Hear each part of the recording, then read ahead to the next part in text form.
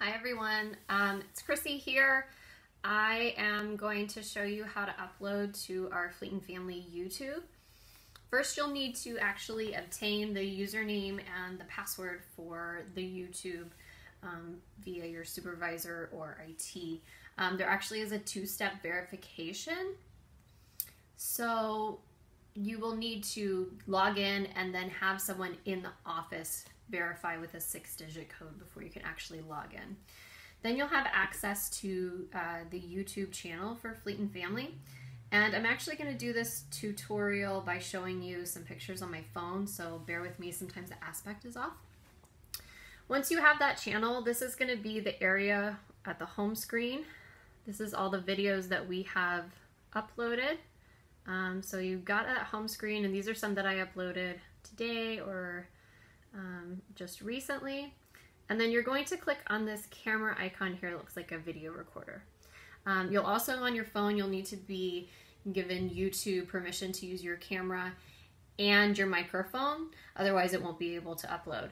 The other step you need to go through is then link it to a Google account, which you can through the passwords that are given through IT. So after you've clicked on that camera icon there, it's going to pull access to your phone or your iPad, whatever you're using. This is an option for you to record directly from the YouTube app. And this one is an option to go live. We're not planning to go live at this moment, so I wouldn't use that one. If you want to use record, it's just harder to probably manipulate the video. But say, for example, I just want to use this one. This was a video I recorded earlier. So if I clicked on that video and you get this, which says invalid video, that means that you need to go again into your camera roll, click edit, and then download the video again. So this is me here. I downloaded a video. It takes a while. Once it's downloaded again onto my device, then I can go back into YouTube and click on that video. So here's me clicking on that video. It's going to then ask if I want to upload. I will upload it. And then after I get to this screen here, here's our logo. I know it's going to the right place. It's not going to somewhere else. This is the video I've chosen. We're going to want to choose a title for it and then a description. Just work within your department for what you want to call it and what you want to describe the video as.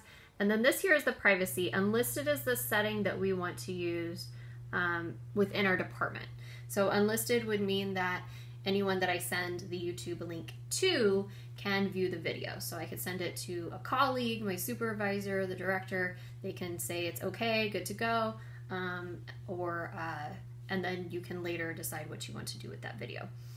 So these are the options it'll give you when you click on that. Public means that anyone can see it anywhere in the YouTube universe. Unlisted means that anyone can view it who has the link.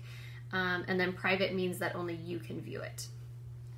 At the moment, and then after that, you will upload. And then you have to wait a while. It does have to go through. Your connection does have to be good enough to do that. I don't have any tips or tools for how to edit. I've been using my handy whiteboard, and I have been using printouts of the slides. So that's how I've been using visuals.